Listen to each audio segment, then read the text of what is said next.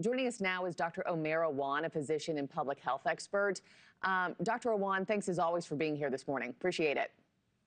Yeah, my pleasure. Thanks for having me, Marky. I mean, July has already broken a record for the month with most tick bites since 2017. And might I add, it's July 10th right now, so we still have most of the month left. How concerned should we be by this, and what's contributing to this trend? Oh, we should absolutely be very concerned because tick bites are increasing significantly, particularly within the last 8 years, the most, I think, since 2017, based on the CDC record. But what's driving this is predominantly climate change, warmer temperatures, and ticks thrive in warmer temperatures. And now that we have milder winters, that means that ticks are less likely to die off in the winter and they can survive and be active for much longer. And the other aspect of this is it's not that they're just active for longer periods of time. They're also able to go to different geographic areas that we've never seen before. So for example, you take a look at Lyme disease. Lyme disease has traditionally been in the Northeast, but now we're seeing it in areas where we've never seen it before, places like southern Canada, even Minnesota, Maine, upstate New York. So this is obviously a very concerning trend. Yeah, I have a friend who has Lyme disease, and it's just horrendous to watch.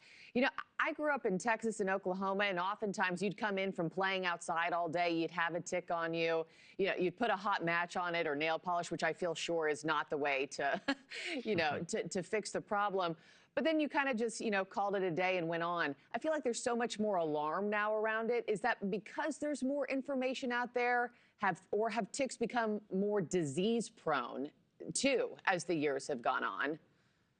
Well, there's more information, there's more awareness in the general public, and that's why we talk about it more, and that's why we're here talking about it. But also, yes, they can have very serious diseases. Now, the majority of ticks are not will not cause illness, but there are a handful that definitely will. And, as you said, it can lead to, very important and sometimes serious symptoms, things like fever, headache, chills, muscle aches, for example. But for some, like that have Lyme disease, it can even result in very serious complications like heart block, which is, something that can potentially be devastating and even life-threatening. So definitely something to look out for and for us to be vigilant about, looking for ticks carefully. Yeah, and if and when we find a tick on us or our kids or our pets, what should our immediate next steps be, doctor? Well, obviously, there's several things that you can do. One is to avoid areas where ticks usually live, things like wooded, brushy, grassy areas. Obviously, if you're an outdoorsy type of person and you like to hike, making sure that you hike on the center of the trail and not along the periphery, because if you're on the periphery, that's usually around grassy areas where they're likely to bite you.